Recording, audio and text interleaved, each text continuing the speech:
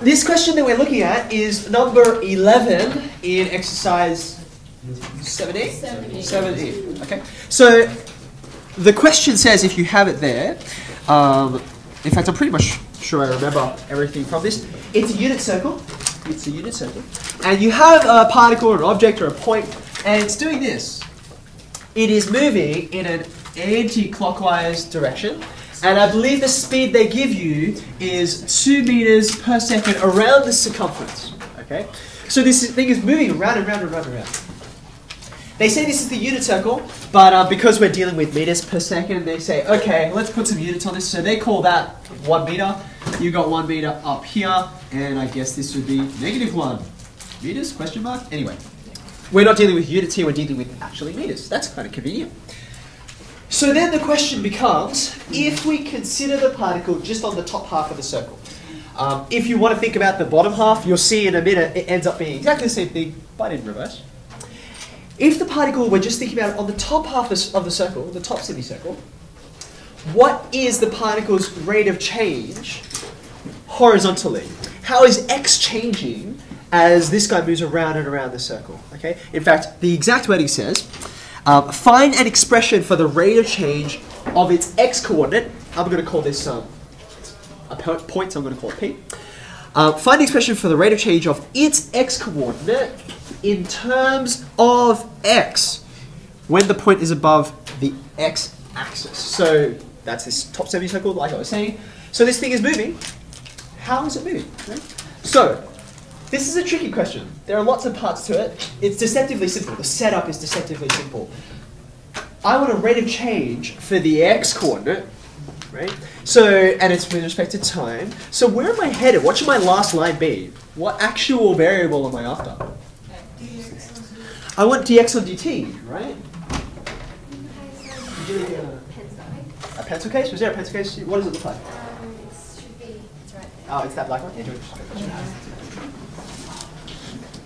Thanks, Tom.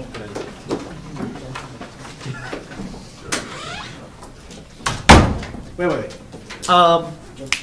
Nailed it in one. dx on dt. That's what I'm after, right? How is x changing with respect to time? So let's just write that down for a second. I want dx on dt. This is my goal. This is where I'm headed. Okay. Now, as we looked at with the sand pile that was growing, right? You have your goal.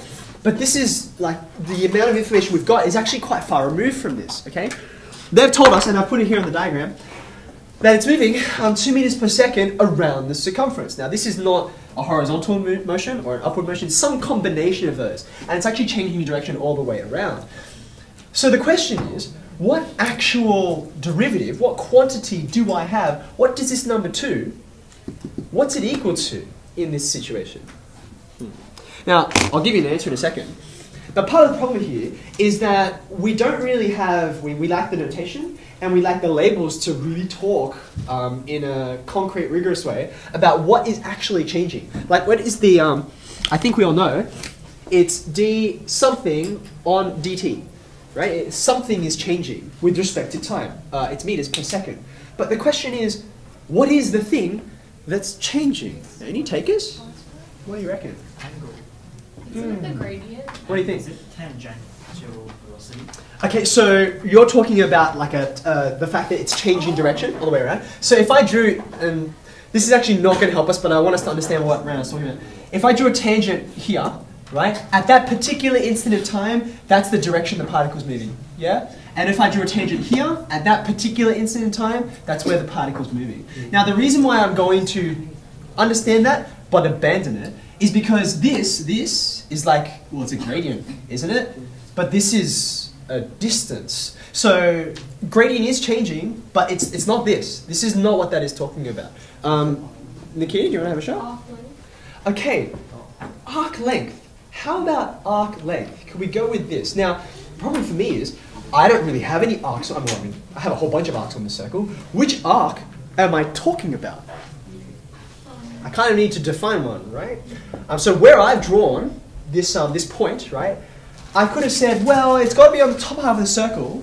So what if I like started here?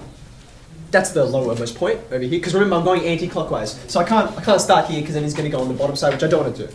So if I start there, he's forming an arc like this, right? Do you agree with that? And this arc, as time progresses, this arc should get longer and longer and longer until it gets all the way to a full semicircle. Right? Now the reason why this is useful is because this is a curved leg. And that's exactly what this 2 meters per second is referring to, okay? How fast it's going around the edge.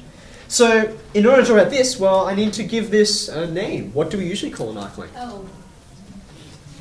Let's name this L, which means that this 2 meters per second constant velocity I was given before is dl on dt. Okay, so I'm gonna say that's 2. So this is where I'm headed. This is what I know. So somehow I've got to connect arc length to this x business, right? Which is where this is going horizontally. Now think for a moment.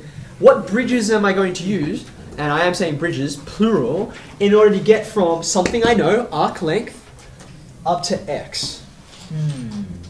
Any takers? Yeah. Between the angular velocity and the arc length. So using the formula RL. Okay, sure. So I'm in a circle, yeah? One of the only things we know about arc length is you can find the arc length of in a circle if you know 2 things. You need to know the radius, which I do happen to know. And what was the other thing you need to know? You need to know the angle subtended at the center by your arc. Yes? If you know r and theta, well, lucky for you, L equals r theta. That's good. So I can go from L to theta, right? The arc length and the angle subtended at the center, they're connected to each other. So I can do some dl, d theta, I can use chain rule somehow to change the variable there. That's good, but I'm still not there. Yeah. Okay, so I'm going to get from L to theta using radian measure, right? And then I'm going to go from theta to x by taking advantage of the fact that this is not just any circle, this is the unit circle, right? So therefore, I have a parametric representation for this that connects the angle subtended at the center with the x coordinate, namely cos theta. Okay, so good. I've got the essay outline mapped out in my head. Now I'm ready to actually solve this question. Right. So here is where I am going to begin. You suggested to me we should use this L equals r theta business first. Okay, and that will connect these two quantities. Sorry, these two quantities together. Okay, so I'm going to say L equals r theta, provided that, you know, let L be the arc length. How would you describe this thing? That length there. I suppose it would be the arc length traced out after some amount of time, right? So the arc length traced out by the particle. Or actually, what do they say? What's the word they use? Is it a point? There you go. Traced out by the point. This variable, we've introduced it, so we better define it, okay?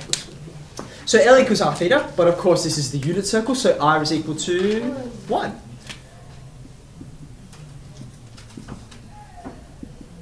Okay, cool. That's good, all right? Now how do I use this? I know dl on dt, that was given to me in the question, and I want to get to dx on dt. So how am I going to use this and hop onto my L to theta bridge? What am I going to do here?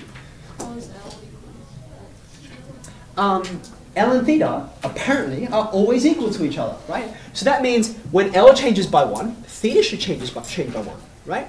In other words, dl and d theta, with L and theta the same, then dl and d theta are also the same. Does that make sense? So therefore, if I were to say, take this line and differentiate both sides with respect to time, bless you. That gives me this statement. Do you see what I've done? Differentiated both sides. This is clean. Whenever L is changing, theta is changing at exactly the same rate, because in the unit circle, L and theta are exactly the same. This is why we love radians. They make working with circles so easy. Okay. So this is handy because I actually know what dl and dt is, right? So now I can say, therefore, d theta on dt equals 2, because that's what I was told in the question about dl and dt. So far, so good? Okay, excellent. I've used my L to theta bridge, and now I've got to go from theta to x. So I need the relationship between those two, right? So I'm going to say, but what's the relationship between x and theta? We said it before, right? X equals 2? Good. I'm going to say x equals cos theta on the unit circle, right? Like, where does this come from? Where, just like before, I introduced L, so I have to define it. I've introduced theta, so I'm going to define it. All you need to say is the angle at the center. I mean, you can be fancy, and you can say the angle subtended by L from blah, blah, blah, blah, blah, but if you have a diagram, it's there, and this sentence just makes it clear. I'm not just plucking this out of nowhere.